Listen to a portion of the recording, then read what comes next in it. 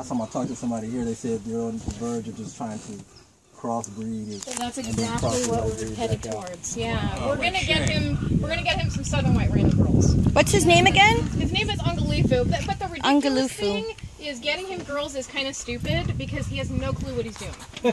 He really doesn't. And he's about 40 years old, and they usually live to be 40. So to think that he's going to successfully breed without our help is kind of ridiculous. Can he make a donation and put it in a He has made many donations, and it used to be with a machine, but he stopped responding, so they do it manually. Oh my goodness. Okay. What am I going to say about that? That's a cool job. That's why he's so upset. Jeez, I won't be. That's why she's 12 and up, right? What is his official name again?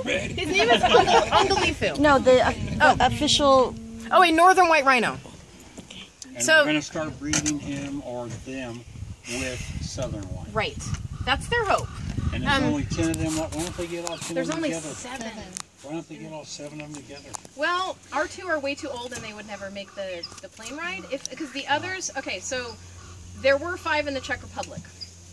They left 1 because the one was too old. 4 of them went to Kenya. So there was a gentleman that is spending tons and tons of money to help save the species.